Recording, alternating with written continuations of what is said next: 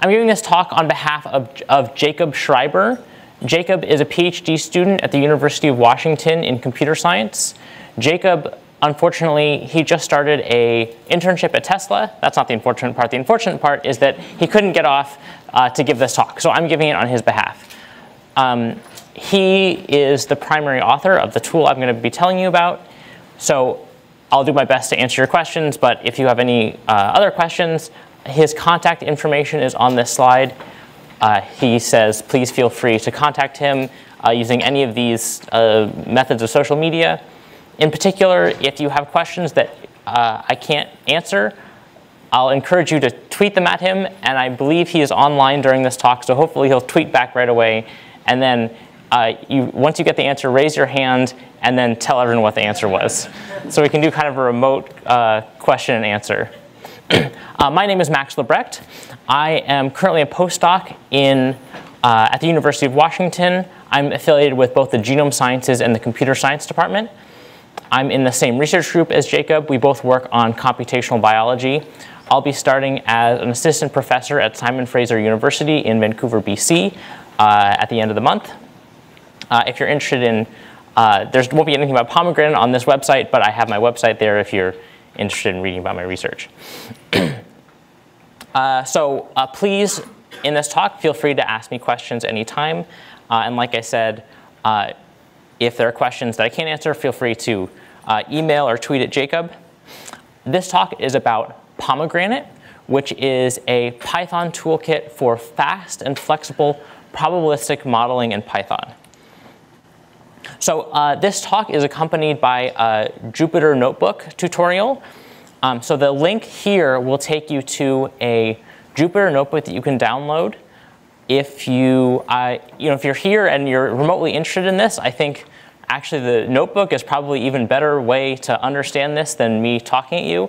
So I encourage you very strongly to go to this link and download the notebook and just open it on your computer and start playing with the tools, because that's a really nice way to just get a sandbox. You can sort of plug in arguments to the various functions I'll be telling you about and see what happens.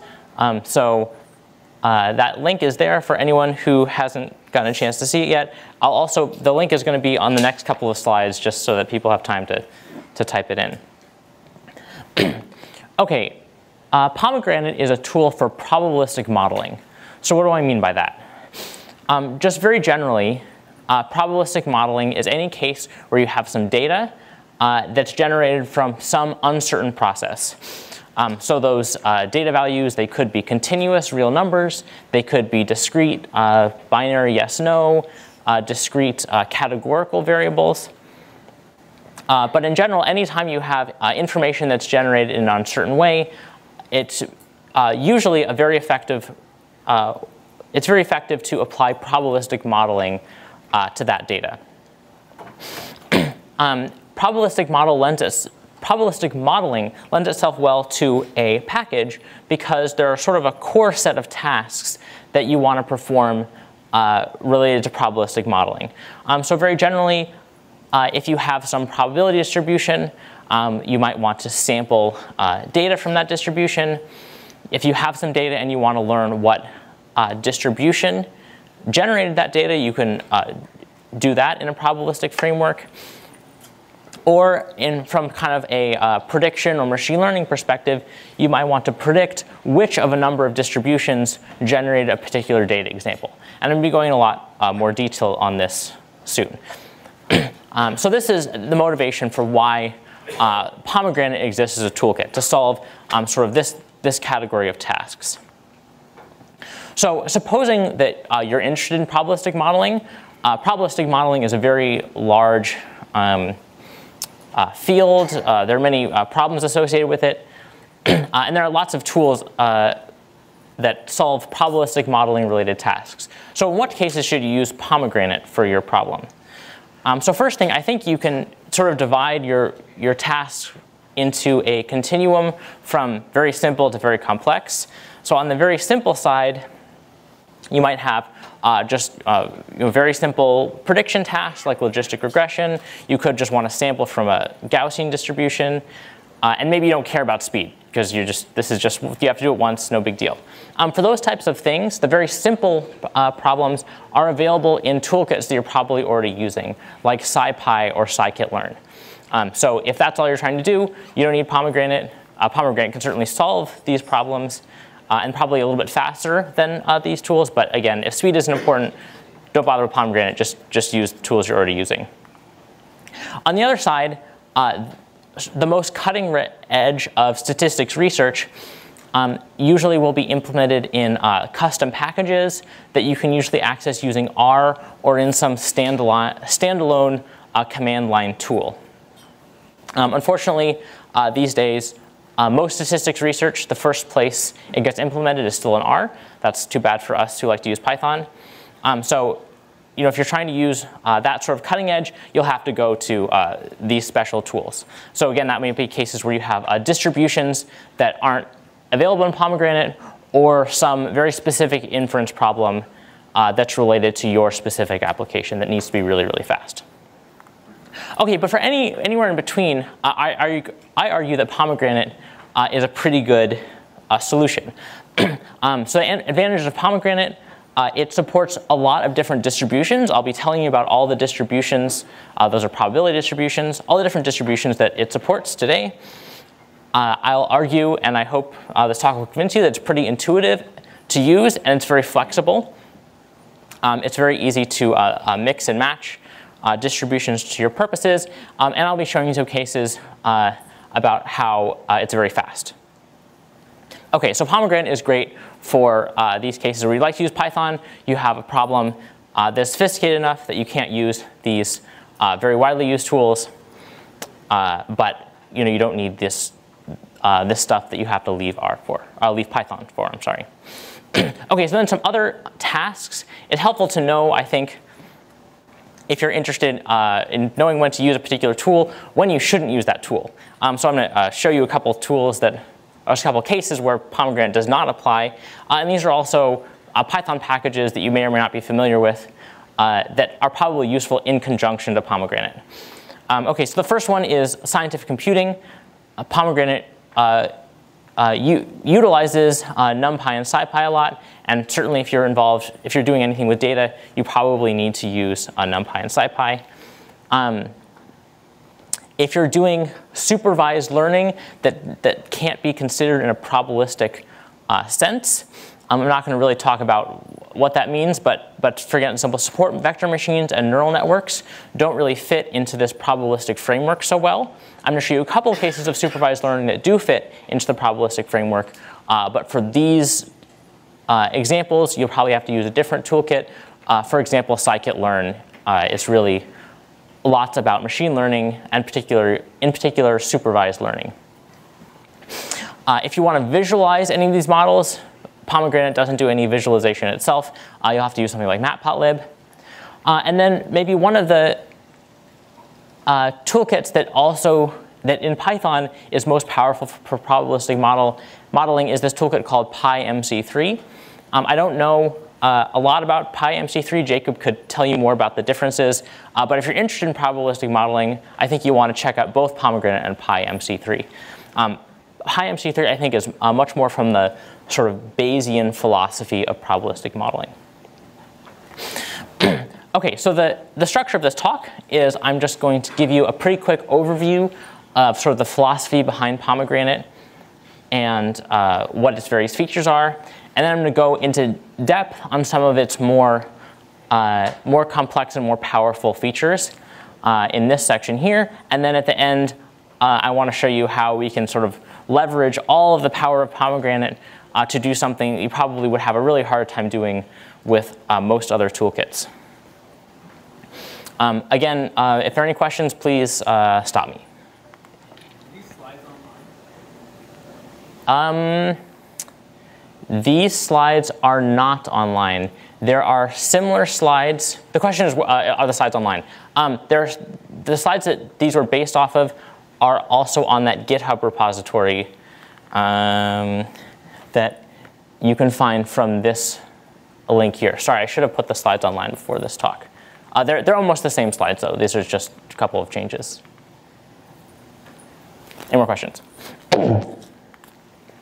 Okay, so like I said at the beginning, there are a common set of tasks you might want to perform no matter what probability distribution you're interested in.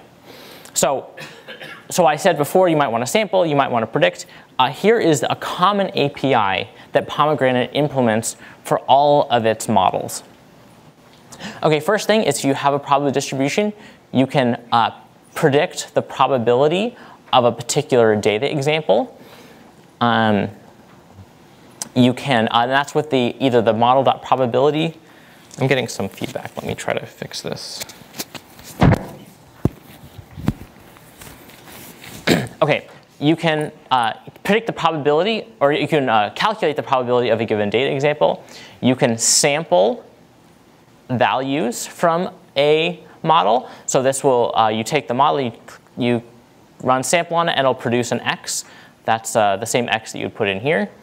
You can take a model with unknown parameters and use a bunch of data, that's this X, to fit its parameters. And there are some common parameters you can take with fitting. For example, you can put a weight on each, you can put a weight on each data example. I'll tell you a little bit soon about this idea of summaries and the idea of a summary statistic. And then you can also, for a subset of methods, you can, if it's a mixture distribution or a classifier model, I'll tell you more about that in a second, you can predict which distribution a particular value came from. You can predict the probability. This has the same framework if you're familiar with scikit-learn. Scikit-learn will either predict the class or predict the probability of different classes. Pomegranate will do the same thing. This is the same thing with log. And then I'll tell you, Pomegranate also has this idea of the difference between fit and from samples. So these two methods are similar in the sense that they both take a collection of data and produce as output a model with fit parameters. The difference between the two is that fit is designed for models where you have a pretty specific idea of what you're looking for. For example, in a mixture of Gaussian distributions, you might already know how many Gaussian components you want to fit. Then you do fit. With the from samples, it's intended to be you're imposing much less structure on the problem. For example, in the Gaussian case, I believe you don't have to tell it how many components you want. You'll have to look at the documentation for each model exactly what the difference between fit and from samples is. But that's just the general philosophy difference between the two. Okay, so there are 6 general categories of models that Pomegranate supports, and I'm going to be going through all of these. The first is just basic probability distributions, things like a Gaussian distribution, a uniform distribution.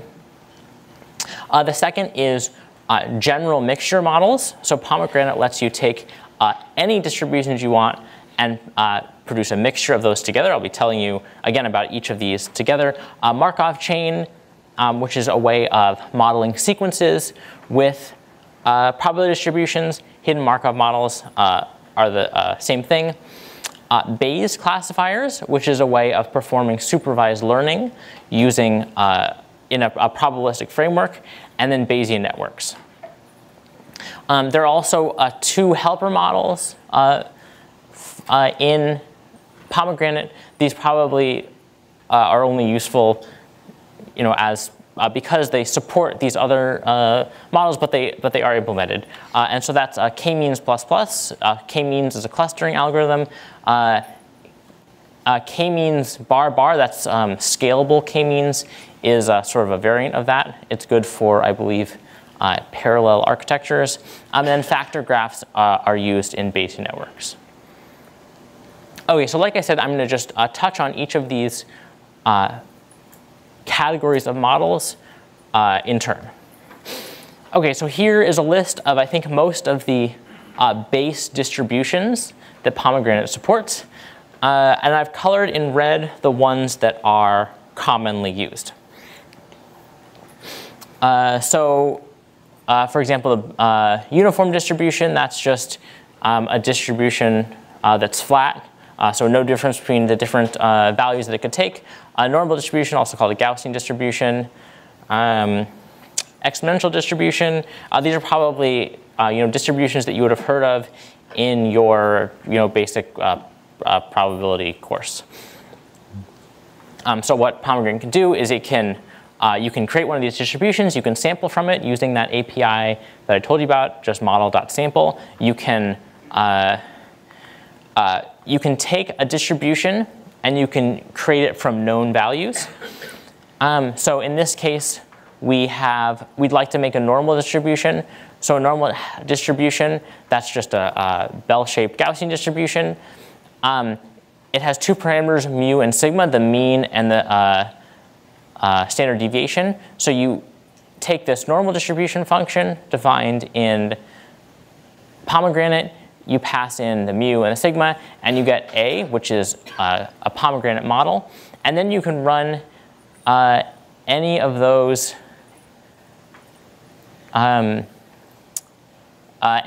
functions that I told you about earlier. You can do sample on it.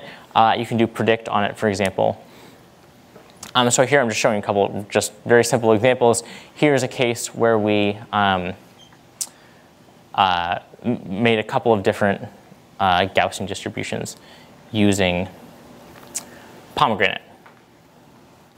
Okay, and then you can also learn the parameters of a probability distribution using pomegranate. So in this case, we've used NumPy to make a bunch of random variables. You could also do this in pomegranate, of course. So how this function works is you pass in the mean and the variance. So it's values with mean 0, standard deviation 1, and we want 100 of these. That's this data here at the bottom. So each dot is one of our data points, and the horizontal axis is the value of that data point. And that's x is just that big list of 100 values. Then we can use pomegranate. We take the normal distribution class, and we call from samples on it, and we give it our data x. And what pomegranate will learn is this normal distribution here. And you can see that it has approximately a mean of 0, which is how we generated the data in the first place. So it looks like it's doing OK. One of I think the most powerful features of pomegranate is that it can handle this idea of model stacking. So that's where you take one type of model and use it as a submodel in some wrapper model. OK, so what does that mean? So it's most simple in the case of a mixture model. So what I'm showing you here in this figure is on the horizontal axis on both axes I have the different classes of models in pomegranate. So again, distributions, Bayes classifiers, Markov chains, and so on. And then here is just the acronym for the same thing. So what a mixture distribution is just a distribution where you imagine that you have some probability of pulling from one distribution, some probability of pulling for a different distribution. So each time you want to generate a data example, first you flip a coin to decide which distribution you're going to sample from, and then you sample from that distribution as you would normally, and then you output that value. So mixture distributions come up in all sorts of cases. I'm going to show you a bunch of examples later. But the interesting thing about pomegranate is you can take any distribution that pomegranate implements, and you can use that as one of the components of a mixture distribution. So what I'm showing you here is there's a blue square anytime that kind of input of one model into another model is implemented. So in this case, you can see that it's implemented that distributions can be used as input to GMMs, meaning general mixture models. And you can see a bunch of other cases too. So mixture models can be kind of recursively input into each other. And then hidden Markov models can be input as a component of mixture models as well. These light blue squares are features that are in development. So I think these will be ready pretty soon. So just if this is something you're interested in, check out a watch for coming patches to pomegranate. So we can fill in this table and look for all the different places where these things are implemented. So a hidden Markov model, what it means for a hidden Markov model to have a submodel is that submodel is the emission distribution of the hidden Markov model. So like I said, a hidden Markov model is a probability distribution over sequences. So what a hidden Markov model implements is that at every position, you have some distribution over what value could be output at that sequence. And you can see hidden Markov models, you can put it as input any distribution as the emission distribution, and even any mixture model as the emission distribution. And again, Bayes nets you can use as emission distribution soon. So here's that full table. So you can see that all models can have just the base distributions as their submodel. Bayes classifiers are sort of a different type from everything else here because a Bayes classifier isn't a probability distribution itself. It's kind of a supervised learning task. So it doesn't even make sense for Bayes classifiers to be put as input into something else. So that's why this row is empty. And we can just go through. So Bayes classifiers can have anything as input. And then I told you about these two columns as well. And you can see that soon it's coming that Markov chains can have Markov chains as input as well. OK, and this is, like I said, this is one of the most exciting features of pomegranate, specifically because this feature of model stacking, as far as we can tell, isn't really available anywhere else. So what I'm showing here is cases where, so this is the squares in this plot are just a subset of the squares in the previous plot. And these are places where, as far as we know, no other widely used package implements that particular type of model stacking. So the red is places, so the dark red is places that pomegranate implements that, as far as we can tell, no one else does. The orange is places where there are some other implementations, but they're far less fully featured than exists in pomegranate. So I think this is one of the biggest cases for using pomegranate is this fact that whatever type of distribution you might be interested in, you can kind of mix and match. You can plug one distribution into another. And it means that almost any problem that you might be interested in, it's probably solved by some stacking of one model into another. I'll show you a couple of examples of how we can use that soon. OK, another great thing about pomegranate is that it's very fast. So here I'm just showing you a really simple example where we are computing the mean and standard deviation of a bunch of data. So here we create some data using NumPy, and then we compute the mean and standard deviation using NumPy, using this timeit function, and we do the same thing using pomegranate. Excuse me. And you see the output is down here. You see NumPy took about 45 microseconds per loop. Pomegranate took about 20 microseconds. The reason for this is just that NumPy is trying to be very general. There's no way to tell it that when you're going through a bunch of data, you want to be computing both the mean and the standard deviation at the same time. So basically, it's traveling through the data twice. And that's why it's about twice the running time. Whereas pomegranate, I'll tell you why it can do it with just one data pass coming up. It's based on this idea of summary statistics. OK, so that was a very simple example. That just took a couple microseconds. Let's do a slightly more intense example. So here, again, we have a bunch of data. We want to compute. And this is 10 data from a 10-dimensional multivariate Gaussian. And we want to compute both the mean and the covariance matrix. And looks like, again, pomegranate is a bit faster. So why is it that pomegranate is faster? So the reason pomegranate is so fast is it uses this library called BLAS. I don't actually know what BLAS stands for, but it's a linear algebra toolkit. It's written, I believe, originally in Fortran, and it's sort of hyper-optimized. So pomegranate uses BLAS, but NumPy also uses BLAS. So that's not where the running time is coming from. The reason pomegranate gets to be faster is that it's a more specific toolkit than NumPy. So what happens in NumPy is NumPy ends up going back and forth between Python and Fortran, but really it's machine code all the time, which just slows things down. Whereas pomegranate doesn't have to do that because it can use these top-level calls to BLAS. So just one call into BLAS, and not these repeated calls in and out. OK, another thing, if you're interested in running time that pomegranate does, is it newly supports GPU. You can use a GPU to run pomegranate. So you don't need a GPU. Everything in pomegranate will run without it. But if you have one available, pomegranate will use it. And it's through this package called CUPY. And then you can see the running time of some different tasks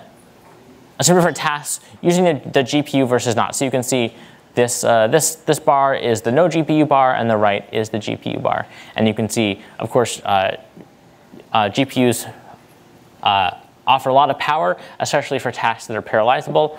And this turns out to be a task that is parallelizable, and the GPU is a lot faster. And of course, this is a case with lots of examples. If you have a small amount of data, it's not going to matter whether you use a GPU or no data, or a GPU or no GPU. OK, so I was telling you about how pomegranate lets you compute these statistics, like the mean and the variance, with just one pass of the data. So how does it do this? And it uses this idea of sufficient statistics.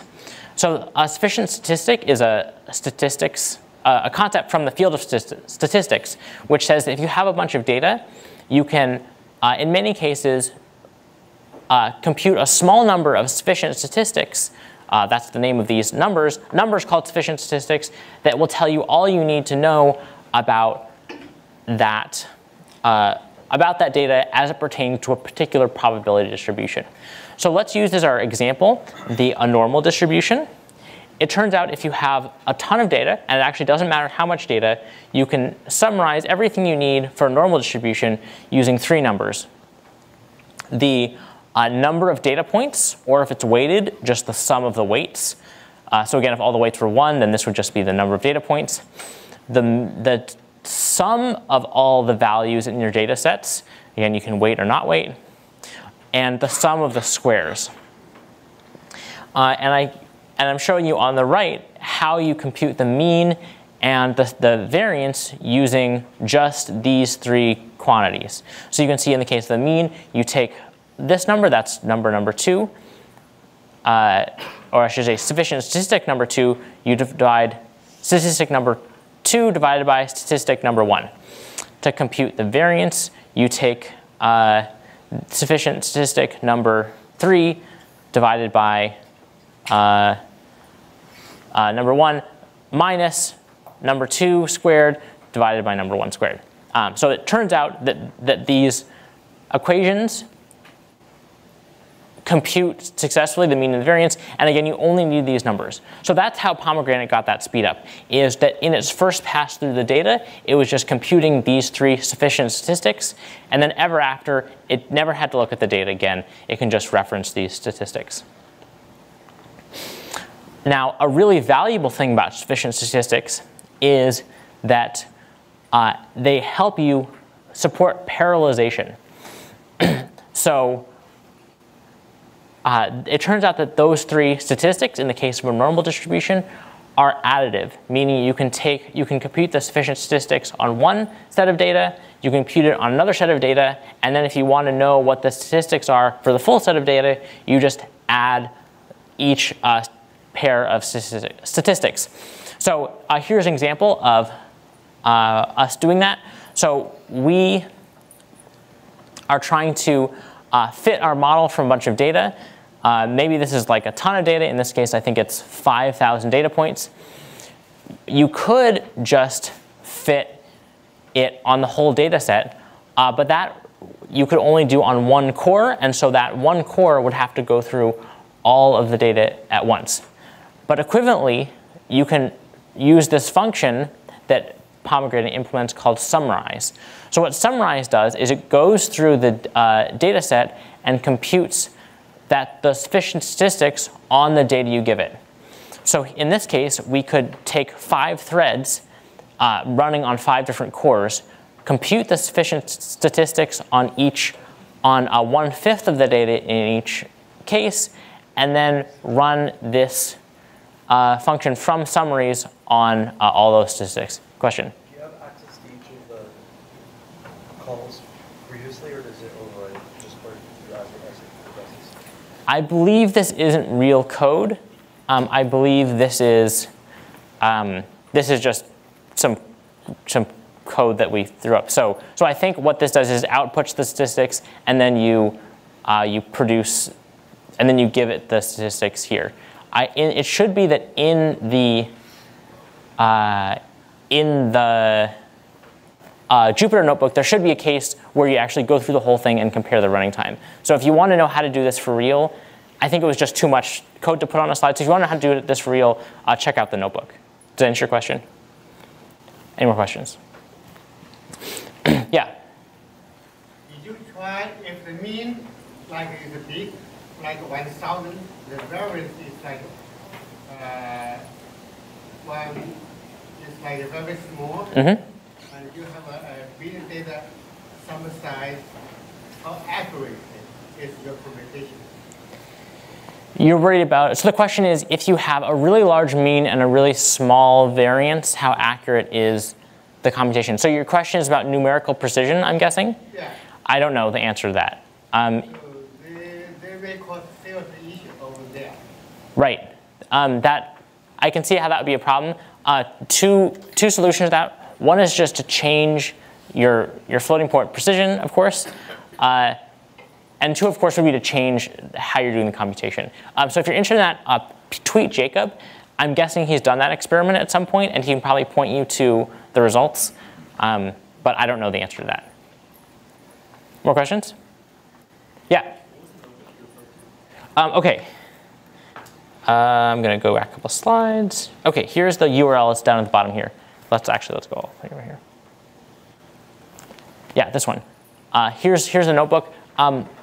Like I said, all of the results I'm showing you are computed on this notebook. So you can just download the notebook, and then any result I'm showing you, you can just find the part of the notebook that implements that result, and you can just play with it. You could try, again, changing the mean to be really big and the variance to be really small, and seeing what happens. You can just, anything you want to play with is here. I think this, like I said, I think this is one of the best ways to sort of get to know a toolkit. The whole repository? Yeah. Oh, yeah, that's another thing you can do is here's Jacob's GitHub, which has pomegranate. You can also just clone the whole thing. Any more questions? I'm going to keep this up so people can see the URL. OK. Yes, I'll do my best to do that. Yeah. That's a Python 2 notebook? I don't know anything about the notebook. It is Python. It is. You can work it by adding parentheses or print statements. The question was, is it a Python 2 notebook? The answer is yes, it is Python 2. The only, I think, Python 3 compatibility issue, it sounds like, is that there's needs to have parentheses around the print statements. So you just put in those parentheses, it'll work. Question? Around maps, put list. Around the map, put list. Around map function. Around the map function, yeah. So why did you get the distribution that was sufficient statistics? I believe, so the question is, what happens if your distribution does not have sufficient statistics?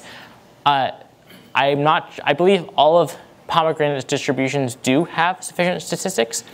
Another thing you can do is you can just store the whole data set as sort of if you need to implement some distribution that doesn't support them, of course that has a big memory implication, and of course a running time implication, because every time you have to go through all the data. But it's not strictly excluded from this kind of framework.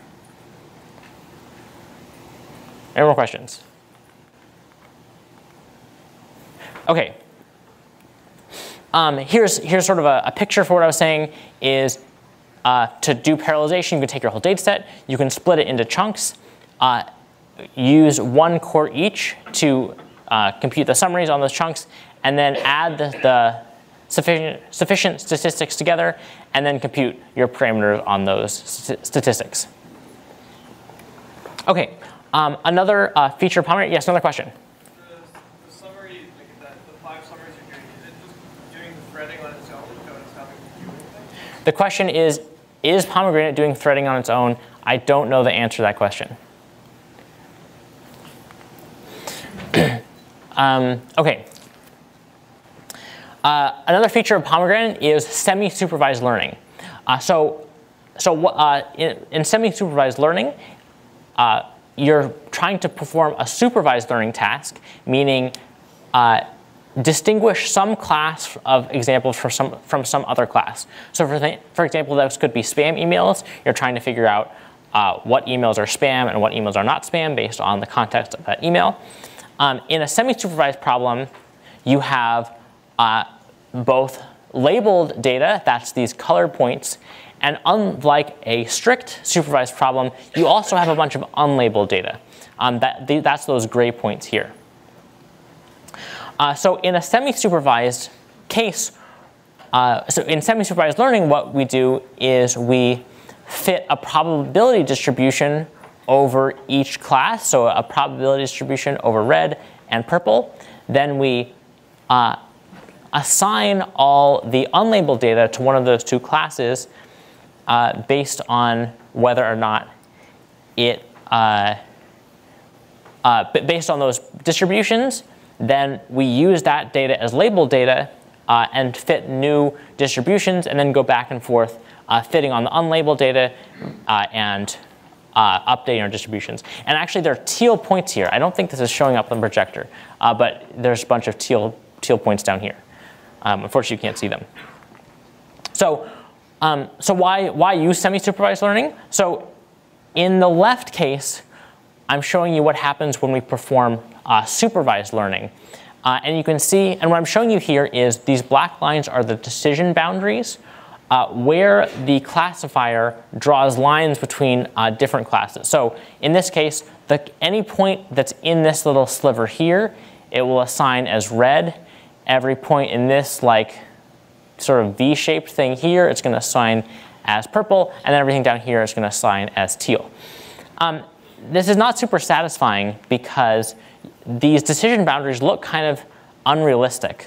Of course, it's going to be very problem dependent, how you interpret these. But it's weird for a class to have this sort of sliver shape. So in a semi-supervised case, you can think of it kind of as regularization using the unlabeled data. So what this procedure requires is that all the data, that those decision boundaries should respect the shape of the underlying data pretty well. So what the semi-supervised method is seeing is that there's this chunk of data, and we don't have very many labeled examples in it, but it's a pretty good guess that all of these come from the same class, and they seem to have this shape of probability distribution. So the semi-supervised learner is assigning, this decision boundary that sort of respects the density of the data. So you see lots of cases very often, for example, in image and text analysis, where semi-supervised analysis performs much better than supervised because it really leverages sort of the distribution of the underlying data. Semi-supervised analysis makes a lot of sense in this probabilistic framework. So that's why it's really well suited to something like pomegranate. OK, a couple more analyses of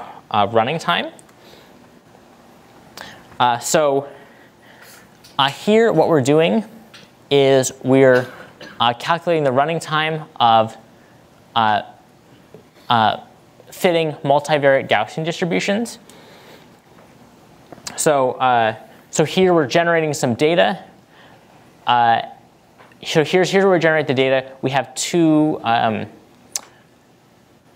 ways of computing the probability of this data, either using SciPy, which can compute the probability distribution according to a multivariate Gaussian, and using pomegranate. And you can see pomegranate is doing about half the running time. You can see pomegranate takes 800 milliseconds. SciPy takes double that, 1.6 milliseconds. And then we can even do a little bit better with pomegranate by pre-creating this model object. So instead of initializing a distribution in each case and then computing the probability on it, we first initialize the distribution and then just continually, and we're not counting the time for initializing the distribution in this running time. And you can see that it's way faster. This is about a quarter of the running time of even the normal pomegranate time and an eighth the running time of SciPy. OK, so why is this so much faster? Pomegranate uses caching really aggressively in all its computations.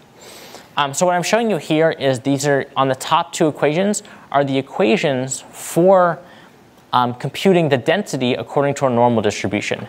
And the key thing to note here is that it involves this exp function. So exp is the exponent function, meaning e to the value in here. And it's a pretty expensive function to compute. Same thing happens if you're computing the log probability. The exp goes away here, but the log comes in here. Same problem with log. It's pretty expensive to compute. Now the trick is that if you've already computed this number, log of root 2 pi times sigma, if you've already computed that, then you can compute the log probability with no logs or exps. So what's happening in that previous example is that, and I should say that this is, so, and the key thing to note is that this is constant for a fixed distribution. So if you have already computed this for a given distribution, you only have to compute it once. So what's happening in that previous example is that pomegranate pre-computed this, and then each time it's trying to do some probability calculation, it doesn't have to recompute it. And I think what's going on with SciPy is it hasn't done that caching, and so it's recomputing, it's computing a log at each loop. So it's quite a bit slower. Any questions about this? OK, so next I'm going to show you an example. This is, I think, a really important example. It shows how real-world applicable pomegranate is. So here's the field of research. OK, I'm just kidding. This is kind of a fluffy example. This is going to be about the show Gossip Girl. This is going to be an example of kind of how you can apply this in practice. I'm going to say that we're going to take a break after this, so you have a chance to have a snack, stretch your legs. If you are no fun and you don't want to hear about Gossip Girl, this would be a good thing to miss. OK, so there's the show Gossip Girl. I think it's about 10 years ago. Oh, another thing is that there's going to be spoilers for Gossip Girl. So if you don't want to be spoiled, don't listen. OK, so Gossip Girl is kind of your typical TV drama. They're a bunch of teenagers in Manhattan. They take turns hooking up with each other and basically disappointing their parents. So what happened is that Jacob and his girlfriend liked to watch this show. And of course, Jacob was working on pomegranate at the time. And so he had to apply probabilistic modeling to try to figure out what was going to happen in the show. OK, so in Gossip Girl, there's this enigmatic character named Gossip Girl who will send out these text messages to all the characters in the show called blasts, just to stir up trouble. So here's an example of one of these blasts. Spotted, lonely boy. Can't believe the love of his life has returned. If only she knew who he was. But everyone knows Serena, and everyone is talking. Wonder what Blair Waldorf thinks. Sure, they're BFFs, but we always thought that Blair's boyfriend Nate had a thing for Serena.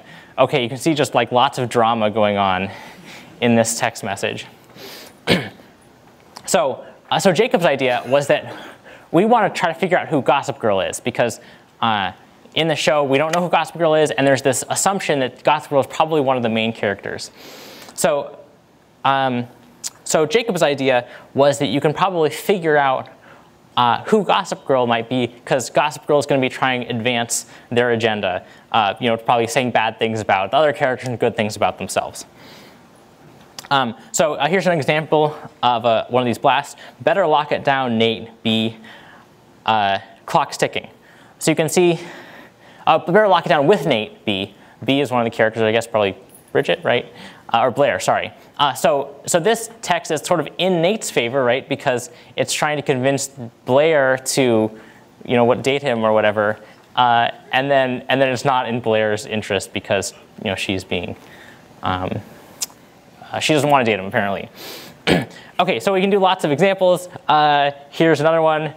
S and B, two characters, are stealing from a store. And it's reporting, Gossip Girl is reporting this. So this one is just bad for everyone. It's saying bad things about both these characters.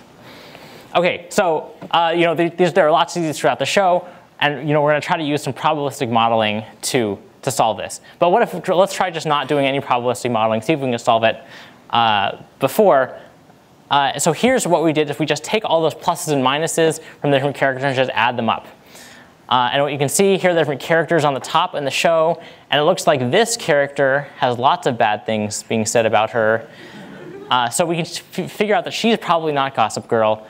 But this, we haven't figured out yet because these three characters all have the same sum. So we don't know which one Gossip Girl is. OK, but we can do better with probabilistic modeling. OK, so the probabilistic modeling we're going to do is using the beta distribution. This is really important stuff, you guys. Don't fall asleep. OK, so the beta distribution is a way of modeling uncertainty in a probabilistic process. So what a beta distribution imagines is that you have some coin, and you don't know what the probability of the coin coming up heads or tails is, but you've observed some number of coin flips. So what this is showing is the horizontal axis is the different possible values for the probability of coin coming up heads, and then the vertical axis is the probability that we think that that's the real weight of the coin. And you can see here's what the probability is for different numbers of observed coin tosses. So if we haven't observed any, well, it's just a uniform distribution over the different values. If we've observed a bunch of heads and tails and it's an equal number, we can be pretty sure that the coin is roughly a fair coin. If we've observed one heads and two tails, well, we don't really know if it's fair or not. There's a pretty good chance that it's fair, but certainly from our best guess would be that it's unfair and weighted towards tails. OK, so we're going to do the same thing for the show. So we're imagining that Gossip Girl is flipping coins, and Gossip Girl is deciding who to slander or promote based on what they get from the coin. And they have a coin for each character. And of course, Gossip Girl's coin is going to be more weighted to saying good things towards themselves. OK, so here's what we get from this analysis after season 1 of the show. Jacob went through. This is a important life-changing thing. Research had to go on hold for this. He went and categorized all the blasts according to who the text slandered, and then made a beta distribution for each character. So you can see that, OK, so Jenny is probably, I think we want, being on the right means that you have good things said about you. Being on the left means you have bad things said about you. So here is Jenny. Jenny is having lots of bad things said about her, and Dan is having lots of good things said about him. But these distributions all overlap, so we can't really tell who's who. Or it could be that the red is actually higher than the green. We just don't know yet. And of course, the person who's Gossip Girl should be the distribution that's farthest on the right here. OK, here's what you get after you go through the different seasons. So apparently there are 4 seasons total of Gossip Girl. And here's how these beta distributions evolve as you get more data. So this is the beta distribution after you include all the data from season 1 and season 2. Then here is season 1, season 2, and season 3, and then all the seasons together. Now, unfortunately, we don't really get a clear answer. Jacob's theory is that it's not that the analysis is bad. It's just that the creators of the show didn't decide who Gossip Girl and just picked one randomly at the end. Maybe that's true, maybe that's not, maybe they had a plan. But so what our analysis did show, you can see just by a bit, Dan looks like he came out the best in here. Spoiler alert, Dan is Gossip Girl. So that's the answer to the show. And we kind of use probabilistic modeling to get it. And you can do this with pomegranate.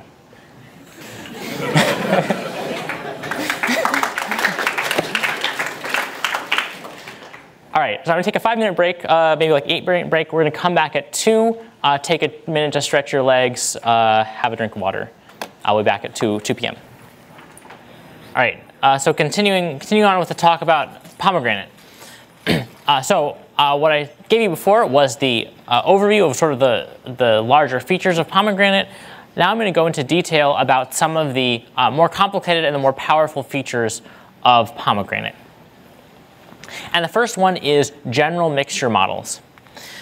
OK, so in many cases in real data, we have the case where it looks like our data is generated not from a single base distribution, but maybe a mixture of those base distributions. So in this case, where it really looks like this data is generated by 2 Gaussians, one Gaussian distribution here, and one Gaussian distribution here.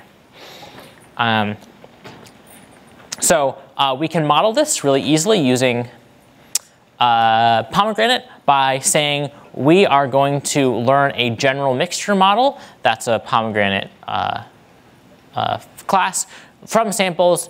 And we are saying that we're going to use 2 normal distributions. And this is the data we're giving it. And this red line is the distribution that we get. So it looks pretty good. It's modeling one hump here, matches the data pretty well. And I'm not showing this here, but it's based on one Gaussian distribution here and one here. And you can see we're using the from samples call. So what from samples is going to do, it turns out in this case, is it first runs k-means, k-means plus plus, I believe, quickly on the data to generate the initialization, and then it runs the EM algorithm to iteratively update those Gaussian distributions. And it does that for all mixture models. So that's just a quick way of initializing. It's not the optimal way, but it turns out that it's intractable to find what the best optimization or what the best initialization is. So that's a pretty good heuristic. And it can either use k-means plus plus or k-means bar bar. That's the scalable k-means. There's somewhere that you can set that option. So when people think about, when they see the acronym GMM, they think about a Gaussian mixture model. But actually, pomegranate supports general mixture models, mixtures of any types of distributions. So in this case, you might look at this data, and it looks kind of like an exponential distribution, maybe, because it's high here and low here. That's what the shape of the exponential distribution is.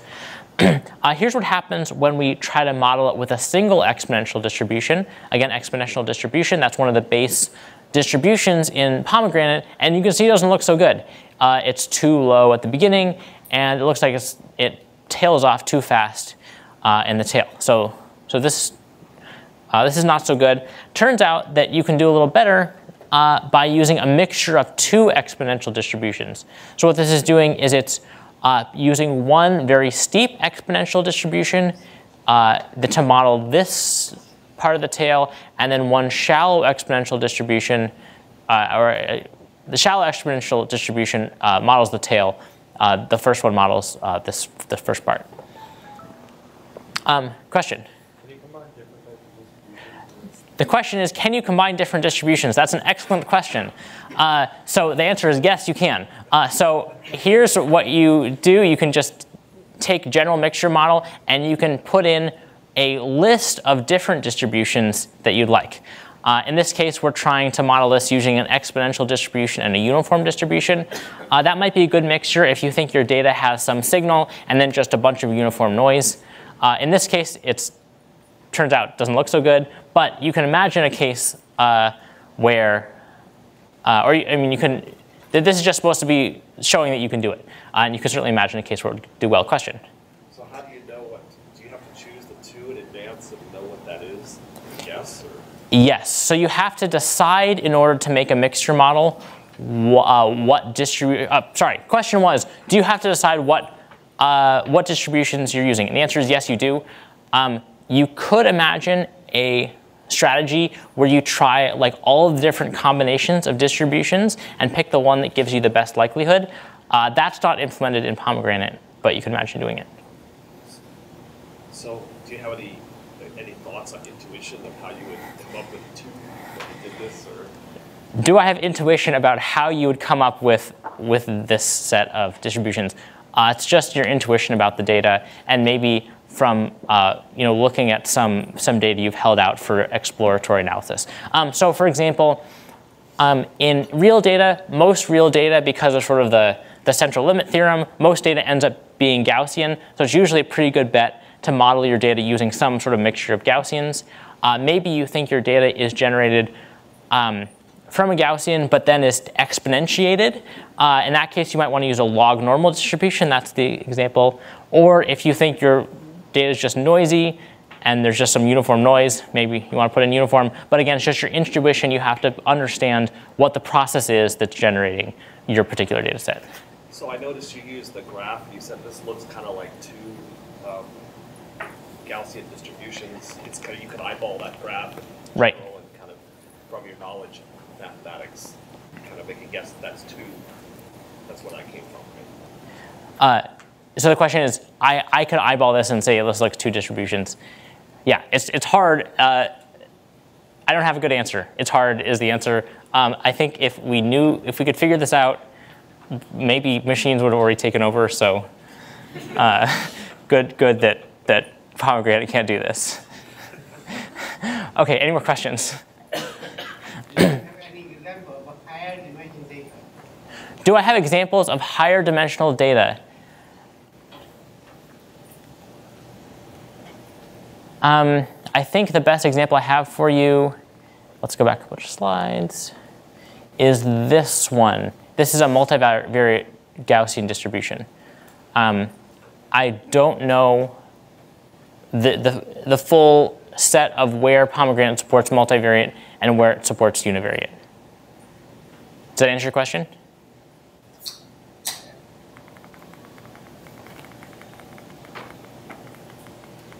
Okay, here is some running time. So this is fitting a multivariate Gaussian. 2 components. That's a feature that scikit-learn also has, but it turns out that pomegranate does a bit faster. It turns out that they're implementing the same algorithm. Pomegranate is just doing better caching, so it ends up performing a little faster. So what I'm showing you here is on the vertical axis is how many times faster pomegranate is. You can see that it's never below, it's never below 1. 1 is this line here. So it's pomegranate is doing faster all the time. And it looks like for fitting, for prediction is the purple, pomegranate is faster, and it's a bit faster for fitting. So looks good. Questions about general mixture models? Okay, so moving on to hidden Markov models. So a hidden Markov model is a way of defining a probability distribution over a sequence of examples. So mixture models come up a lot in my field of research, computational biology, because, or specifically in genetics, because you can think of the genome sequence as a big sequence of letters, A, C, T, and G, 4 letters. And you can model that using a hidden Markov model. Hidden Markov models are also coming up in any type of time series data, like in finance, also in natural language sometimes, because you can think of words in a sentence as following this sequence structure. So what a hidden Markov model does is at each position, you you imagine that the hidden Markov model is in some state, and it has certain emission probabilities of what character it can emit based on what state it's in. In this case, just a very simple example, let's imagine we're looking for parts of the genome, that's parts of this sequence of DNA letters, that has more C's and G's versus A's and T's. It turns out in the real human genome that does occur. Often more functional elements have more C's and G's. Why that is, it's complicated and maybe we don't really know.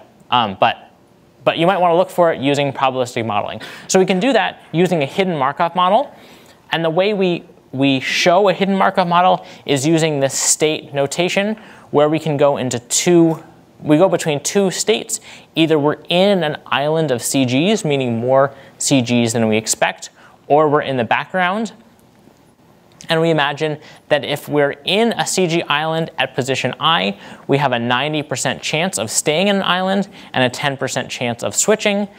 And in the background, we have a 90% chance of staying and a 10% chance of switching as well. And then we imagine we start in one of the two randomly with 50% probability. So hidden Markov models are really easy to implement using pomegranate. And it looks like this. So what we're going to do is first we're going to define distributions for the two states we could be in. So D1 is going to be for one state, D2 is going to be for the other. I think D1 is for background. So for background, we have an equal probability of all the 4 letters.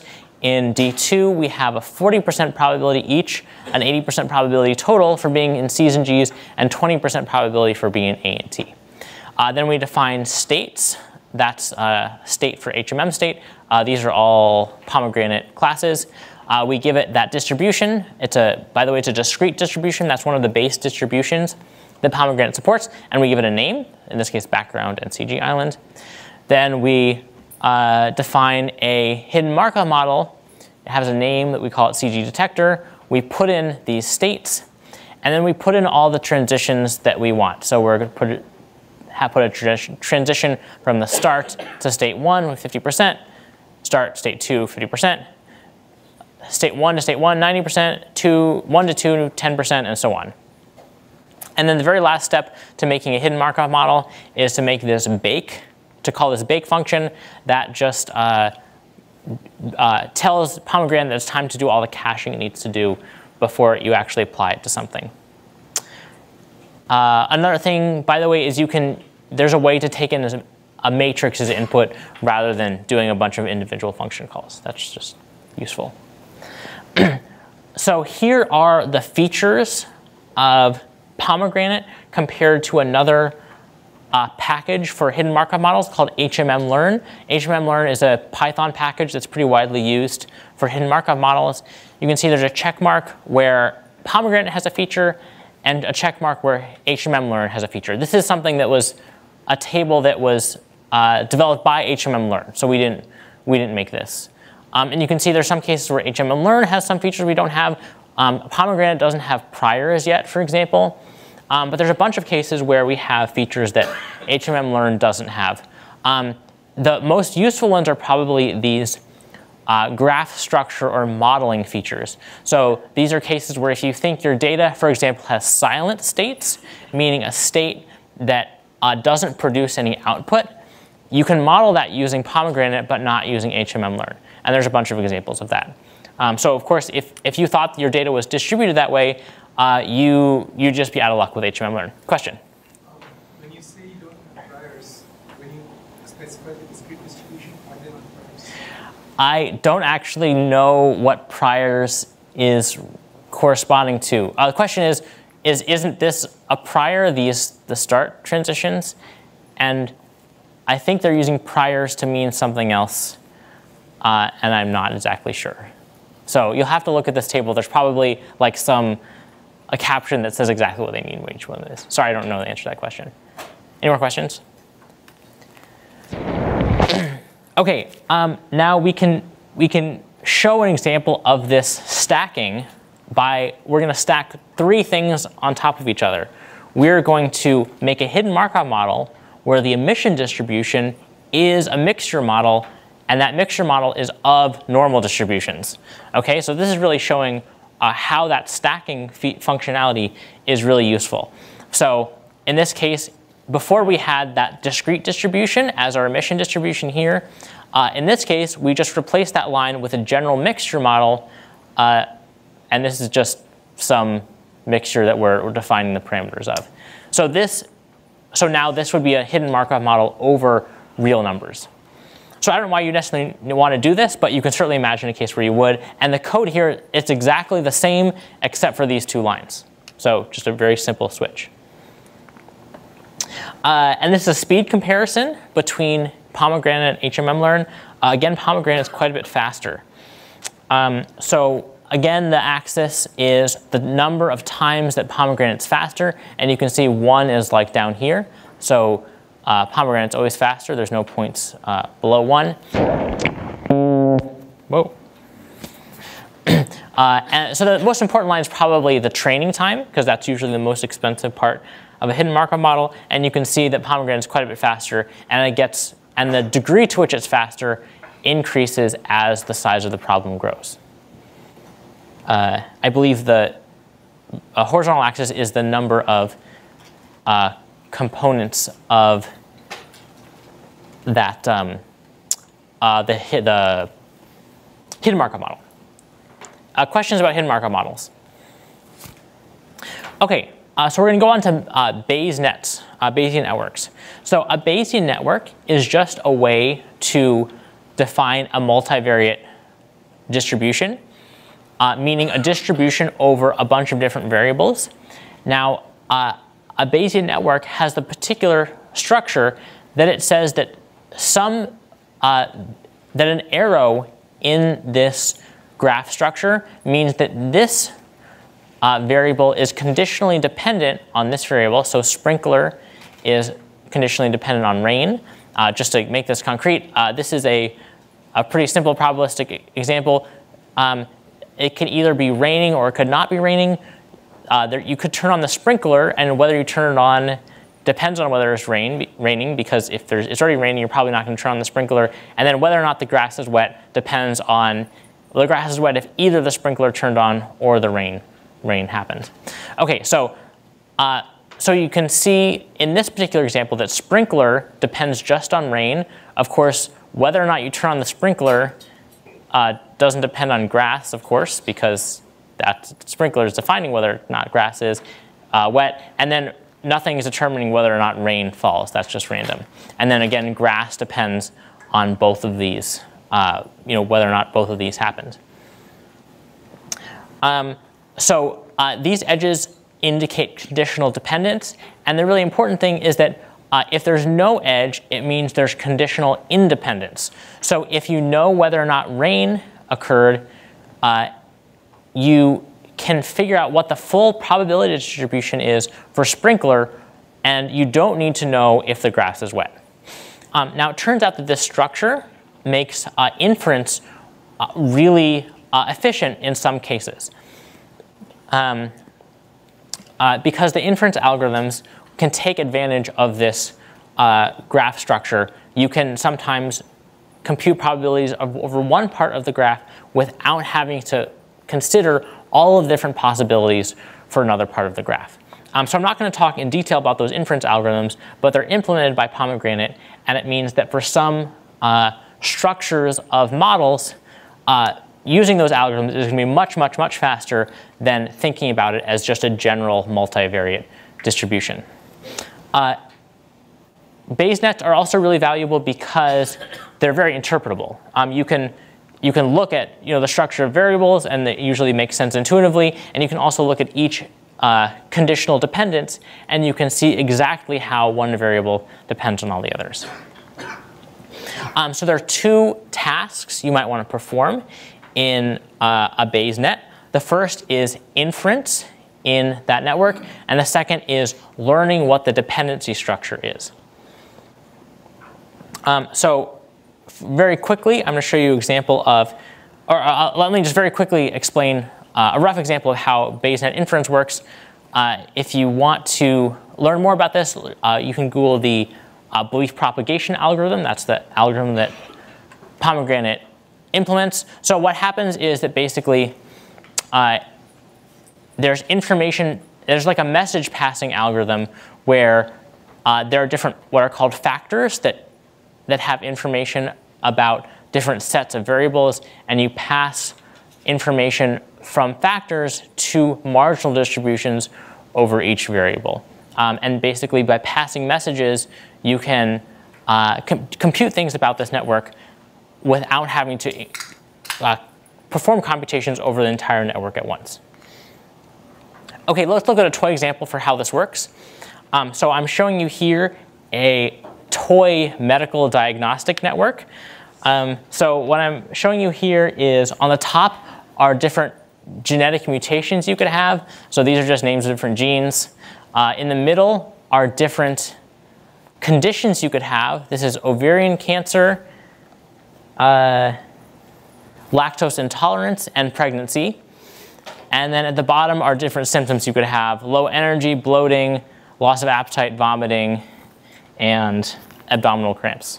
OK, so a great way that you can use this probabilistic model is maybe you have observed some, actually before I go into that, here's just the probabilities you get without any information. And you can see that the probability of any of these things happening is pretty low. Again, this is completely toy, like all these numbers are made up, but they're maybe kind of realistic, who knows. So here's what happens if you've observed some of these values. So in this case, we find a person who has low energy, they have bloating, and they have vomiting. And then we don't know anything about any of the other variables. So what happens if we set these to be true in the model and then just ask what's the probability of all these other things that we don't know? So here's how those probabilities update. You can see that the probability for low energy, bloating, and vomiting is 1, obviously, because we define that. And then you can see some interesting things, like the probability of ovarian cancer was really low before, and it goes up to 90%. So maybe we can diagnose someone with ovarian cancer using this model. And then some other interesting things, like you don't know if the person has lost appetite, but just because it looks like they probably have ovarian cancer, and if you have ovarian cancer, you usually have loss of appetite, the model already knows that that person probably doesn't have an appetite. So this is, of course, a very toy example, but models like this are used in practice very successfully. And there are some cases where diagnosis is actually, this type of Bayesian network is actually a key part of diagnosis. Any questions about Bayes-net inference? And again, just to point out, this is it's very easy to perform these things in pomegranate. All we had to do is we defined the whole model, the whole structure, and then we just did predict the probability of in a given state. Yes? So for Bayesian inference is known, they have difficulty to predict the loops. So can the software predict different loops? The question is, can the software handle if there are loops in the Bayesian network? So by definition, something isn't a Bayesian network if it has loops in it. A loop, and if you think about from a sort of causal standpoint, there can never be a causal loop, right? You can never have one thing causes something else which actually caused it in the first place. You can have a loop in time, meaning something at the first time step caused it later in time, and then the other thing caused it backwards, again in time, and the other, again later in time, but never at the same time step. So how those causal loops are handled, in practice usually is defining variables for each time step, and then you get rid of the causal loops. There is another case, another aspect to this, which you might be asking about, which is that not directed loops in this graph, but if you have cases where there's a lot of entanglement between all your different variables, and there's a particular definition called tree width, which you can define exactly how entangled they are. But if the graph is very entangled, then you can't exploit that independence and get fast inference. There are a couple of different solutions for that. One is an approximation method called loopy belief propagation. So pomegranate implements belief propagation, which is the exact method. It also implements loopy belief propagation, which does much faster in that specific case where there's a lot of entanglement. There are other approximation methods that also can handle that. Pomegranate implements just loopy belief propagation. Does that answer your question? Okay. Any more questions? Okay, so the second question in Bayesian networks is trying to learn the structure of a given Bayes net. So we just have a bunch of variables. Again, this could be things related to diagnosis, for example, different medical conditions, different genetic conditions, genetic mutations rather, different symptoms, and you just want to know what causes what. This is a much harder problem than just performing inference. There are three general ways to do this. One is called search and score. I should say there are three categories of methods. Search and score is an exact strategy. Constraint learning, I'm not going to go into detail, but it's something you can Google if you're interested. And then just heuristics that aren't exact and don't have any guarantees, but tend to perform well in practice. So pomegranate supports methods in these two categories. So I'm going to talk about those. So suppose you're going to try to do exact structure inference. Here's how the running time grows. So in this case, we just created some toy data and asked pomegranate to find the causal structure exactly using the naive search and score method. So here's how the running time grows. You can see it grows pretty fast. And actually, this is a log scale plot. So this is growing. So a straight line in this plot means exponential increase in running time. This grows faster than linear, so it's actually super exponential. So that's pretty bad. Now it turns out you can do a little bit better. This green line is a strategy that does a little bit better than this naive method. But pretty recently, a dynamic programming method was developed that does a little bit better. And this dynamic programming method performs in exponential running time. So this is the first time I've ever seen someone advertise their method as exponential running time. That was a good thing, but here you go. Better than super exponential. In this case, super is bad.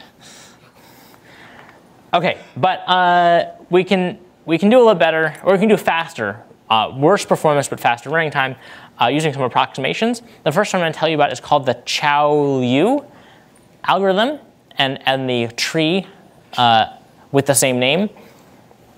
So what a Chow-Liu tree, I'm not going to try to pronounce this name, does is it assumes that each variable just has one parent. So that's a pretty strong assumption because in most cases of real data, you don't imagine that everything is just dependent on one other thing. That assumes there's no interaction between any of your different examples. But you can do it, and it's fast. So that's good. So you can see here's how the running time grows as you add more variables. And in this case, the running time is much more reasonable. And a line would be exponential, and this is under a line. So that's less than exponential. Turns out it's a quadratic algorithm. It grows according to the number of variables squared. Now, there are a couple other of these heuristics, and pomegranate supports 4 of them. So what I'm showing you is 2 plots. On the left is the running time, and higher. So higher is worse in this plot. And on the right, I'm showing you the ultimate probability of the data given the model. So higher is better on this plot. So you can see a couple of different methods. There's 2 exact methods. This teal exact method and the purple exact method. This purple one is based on an algorithm called A*. A* is a graph search heuristic. You can see the running time of these 2 is pretty high, but the performance is pretty high too. The 2 lines are above each other, the purple line and the teal line, because they're both exact methods, and they're both the best performing. That Chow-Liu algorithm I showed you is very fast. You can see it's right down here on the bottom of all the methods, but it's also on the bottom in terms of performance. There's another method that I'm going to tell you about in a second that's based on a greedy method. This was developed in part by Jacob, is sort of in the middle. It looks like the running time not too bad, and the performance is just a little bit worse than exact. So what's that greedy algorithm that looks like it's doing pretty well? So this greedy algorithm is based on this idea of a constraint graph. So this algorithm doesn't apply if you have no information at all about your variables, but it works in the case where you have some prior knowledge where you know that some set of your variables might have influence on some other set. So let's go back to that example of diagnosis. We know that symptoms are based on conditions, meaning diseases or whatever, and that conditions are based on genetic mutations. So genetic mutations certainly can't depend on conditions in most cases, right? Because you have your genetics is what you've had from birth, so that doesn't depend on anything. And then symptoms are defined just on the genetic conditions you have, or sorry, the medical conditions you have, not directly on your genetics. So we can use this structure to constrain our what causal structure that we can have in our model, and we can actually perform this. We can find the structure of our model a lot faster using these constraints. Now you can say, now by the way, this is purely a generalization of the general problem. The general problem is you just take all of your variables and you put them in one of these groups of variables and you put a self loop. So that's saying that any variable can influence any other variable. But of course, if you do that, it's not any faster. So here's how we do comparing the exact running time to that constrained running time, and you can see the constrained is much faster. And that's just because instead of having to search over all of the possible configurations, it has to search over just configurations that follow the structure, and that eliminates a lot of configurations. Another nice thing about this is that this lends itself well to parallelization, because if it turns out that we can do some of the computation in this leg of the model and in this leg of the model without those parts having to talk to each other at all. So we can do this part in one core, this part in another core, and have a running time. Okay, so let's do a slightly more complicated example. So Jacob, did this work and decided the next thing to do was try to make money on the stock market. So here's what he tried to do. He tried to take all of the top 20 stocks in some stock exchange. This is, don't try this. You're not going to make money off of it. And Jacob didn't try either, so don't worry. And binarize them as either being higher than its last opening or lower. And and you can see how we have that idea of a time scale where for a particular stock, it can influence itself in the future or other stocks in the future, but it can't influence, there's no influence that goes backwards in time. So that's how you deal with that idea of there being no causal loops.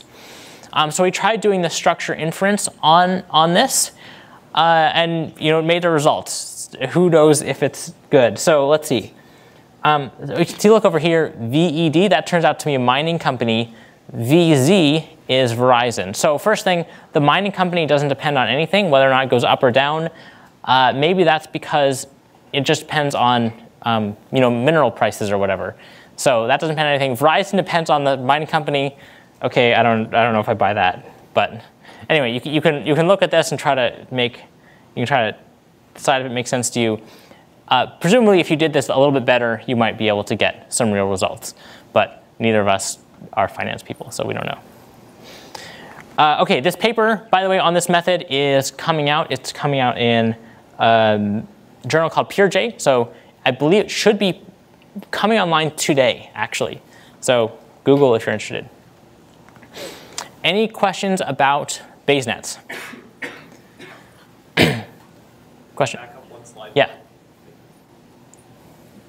OK, so the next topic is going to be Bayes classifiers. So this is using these probabilistic methods for supervised learning. So supervised learning is the case where you're trying to, again, distinguish multiple classes of things, for example, spam from not spam. So what a Bayes classifier does is it imagines that you have different models that your data could come from, and you're trying to predict which model it came from. So in this case, you have one probability distribution over emails that spammers could send, another probability distribution over emails that normal people send, and then you look at a given email and try to guess which is more likely that it came from. So in this case, we have probability of the model that the data is derived from given the data.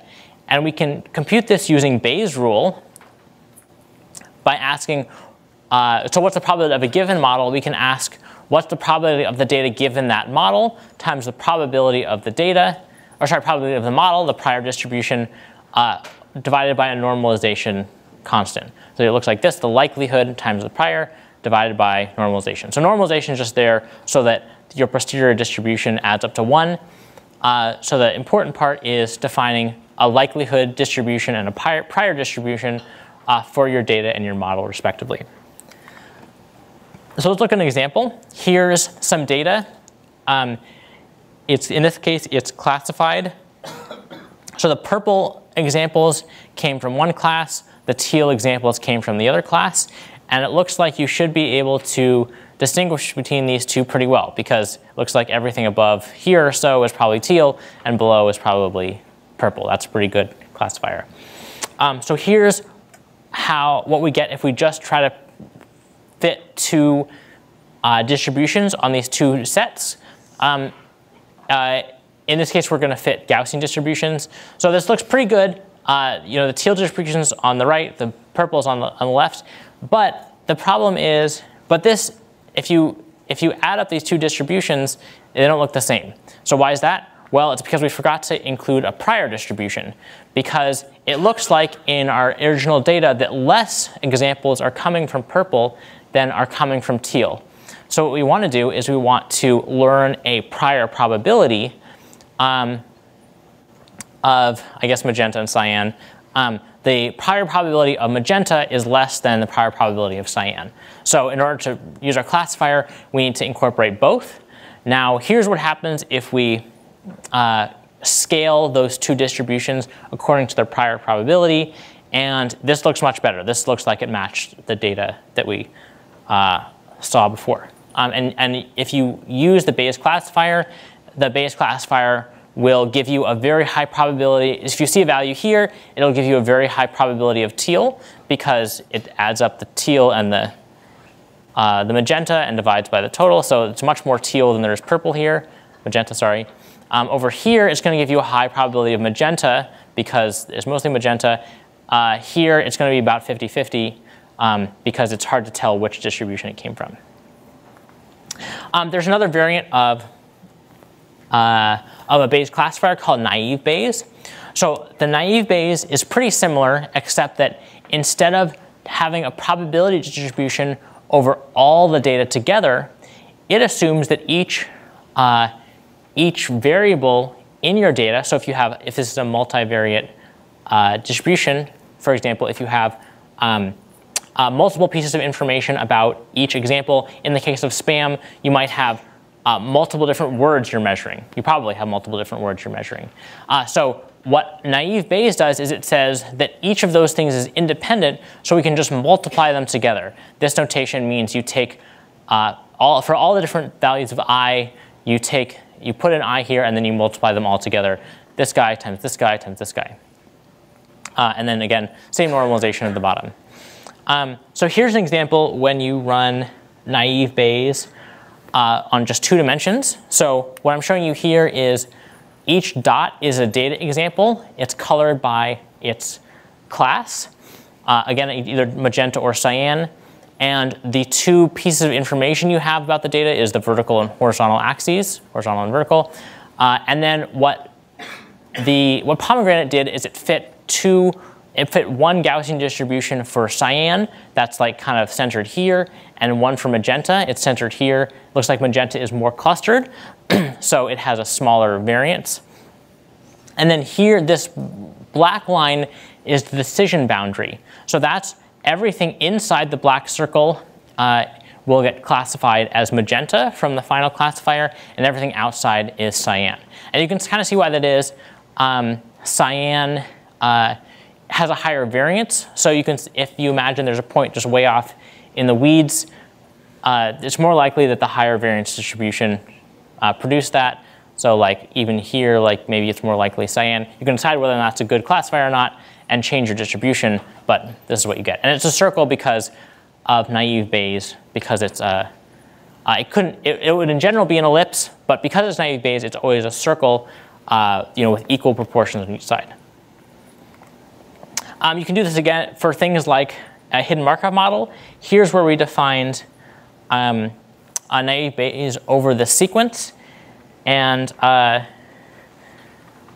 you can see, if you run pomegranate using hidden Markov model with cyan and magenta classes, here's what pomegranate predicts different classes to be. And you can also extract after you've run pomegranate to see what the distribution that pomegranate thinks each class has. So you can see it looks like magenta has in general a higher mean and cyan a lower mean. Not quite sure what's going on over here. So this is the generated model. This one, the Markov model is generating either a cyan or depending on how much. The question is, the hidden Markov model is generating this data. So I believe what Jacob did is he used a hidden Markov model to generate the data and then forgot about the original data and then tried to figure out what the hidden Markov model would be just from the data. So in real case, you would just have the data and a couple of labeled examples. More questions? Okay, so just another example is that you can apply lots of different that you can use whatever distribution you like to put into a Bayes classifier.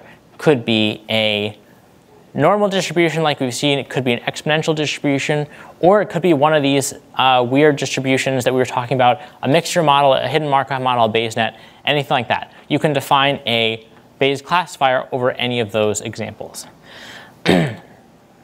Now just to show you how using a good distribution can help you do a good job. So in this case, we have some data. I'm not showing you what it is, but there's some training data and some training labels, and then some test data and some test labels. And what we're looking at is we're comparing naive Bayes run by pomegranate, naive Bayes from scikit-learn, which I think for these, in the very simple Gaussian case, scikit-learn does implement naive Bayes.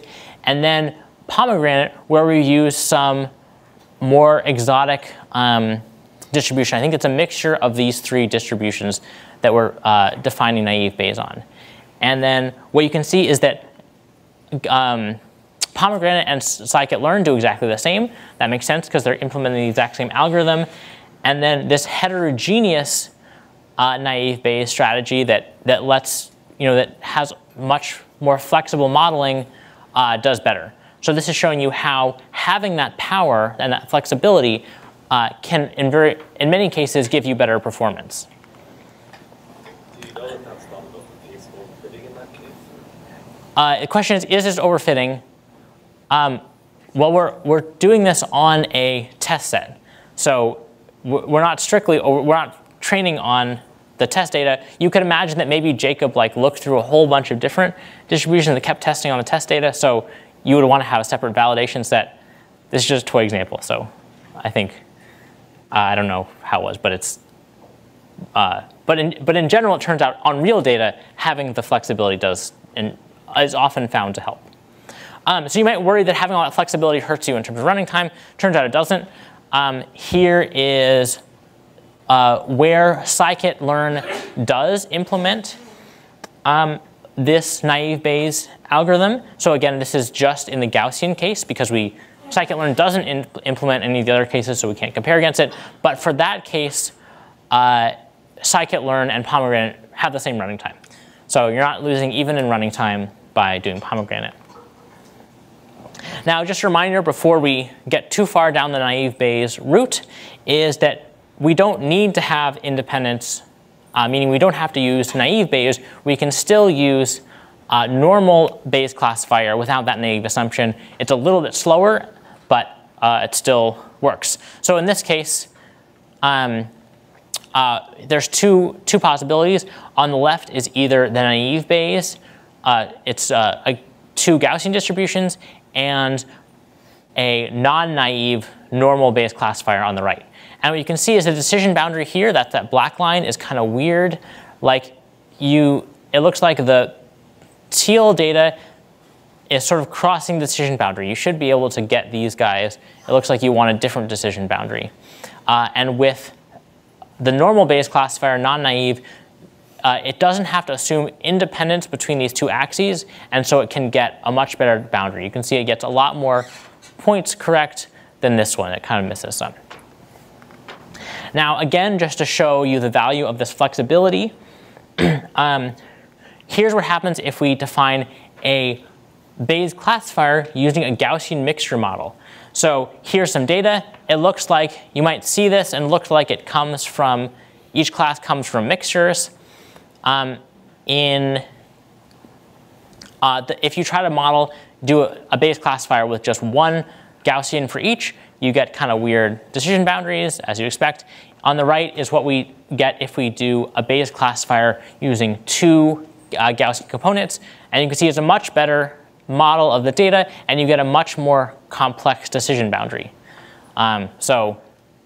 This is good, and this shows how valuable it is to be able to, again, have all that flexibility for defining the models, being able to put one model into another. And just to show you how easy this is, here's all the code to do the plot on the last page. You just define one general mixture model for one data set, another general mixture model from the other data set, and define your Bayes classifier based on the two. That's it.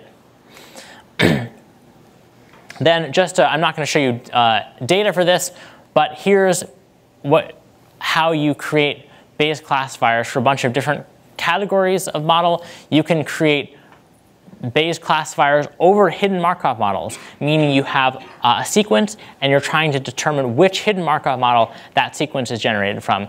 Just 3 lines of pomegranate, more to define the hidden Markov model, but once you have the hidden Markov model, it's just 3 lines to define the Bayes classifier. Same thing for Bayes nets. OK, in the last few minutes, I want to just show you kind of a finale where we take sort of all the features of pomegranate and put them together. So we're going to train a mixture model over hidden Markov models in parallel. So again, creating a mixture model of hidden Markov models is really simple. So what is a mixture model of hidden Markov models? You could imagine there's some process that your output is a sequence, and what the process does, at first it flips a coin to decide which hidden Markov model it's going to use, and then depending on which hidden Markov model it uses, it runs that hidden Markov model and generates your data. So now you've just seen the data, and you're trying to define a model that captures that mixture of hidden Markov model data. And you can see using pomegranate, it's really easy to do this. You just create your hidden Markov models, and then your mixture model can just take hidden Markov models as input. So here's your model. You just put 3 HMMs as the argument. Now to show you that this is parallelizable. So a mixture model in general is pretty easy to parallelize because you can do your inference on each mixture component separately. So this is what I'm showing you what happens when you add more threads, and you have cores to support these threads, of course, in order to train this mixture of 3 hidden Markov models. So you can see that you get a lot of speed up for the first, once you get 3 cores. Once you get more than 3 cores, you don't get much speed up. But that parallelization is doing you a great job. You're getting down almost a factor of 3 at this point from the running time on just 1 core. So I'm not sure exactly when you would want to do a mixture of hidden Markov models, but this is just showing you how flexible this idea of model stacking and how pomegranate can figure out how to parallelize even this weird, wonky mixture of hidden Markov models method. So that concludes the tutorial on pomegranate. Documentation on pomegranate is available on Read the Docs. So just Google pomegranate, read the docs, and you'll find the documentation. Tutorials, IPython notebook. One of these, this one here, is the one I linked you to, but there's a bunch more Python notebook tutorials. I just want to put up some acknowledgements. Oops. Some acknowledgements. These are the organizations that supported Jacob in producing pomegranate. I'm happy to take any questions. Thank you for your attention.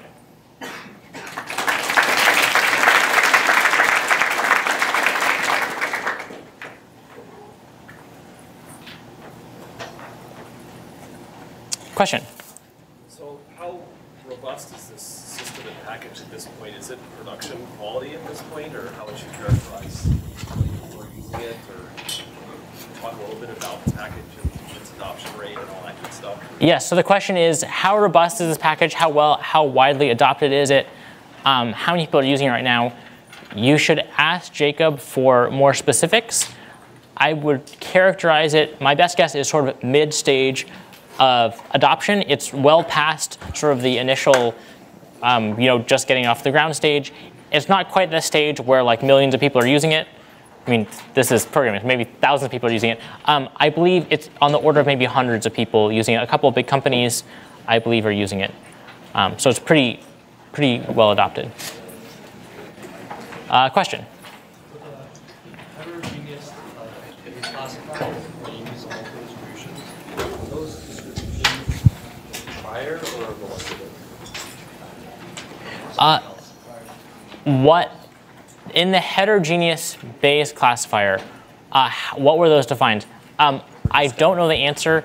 I noticed that this afternoon. I emailed Jacob and I didn't hear from him. So email Jacob to get the answer to that. Question over here. Hey, I was just wondering, is this package still under active development? Are they looking for more contributors to the package? Are they looking for more contributors? I believe the answer is yes. Message Jacob if you're interested in contributing. I think that would be super helpful. Question? So when I tried to kind of install it, it was 2.7 only. Is there a Python 3 version that works? Yeah, there's 3.5. There's 3.5? Okay, I'll try 2.7. Question is, what versions are available? It sounds like 2.7, 3.5, and 3.6 are all available.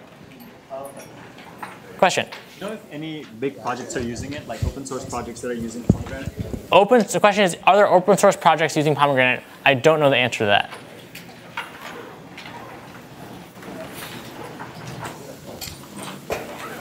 Question? Are conditional random fields supported?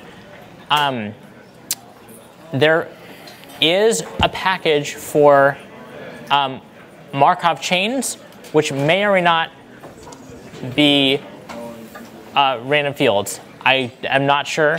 You should ask Jacob. It's a pretty simple addition to go from Bayes nets to Markov random fields. So I would imagine he probably has, but I don't know the answer.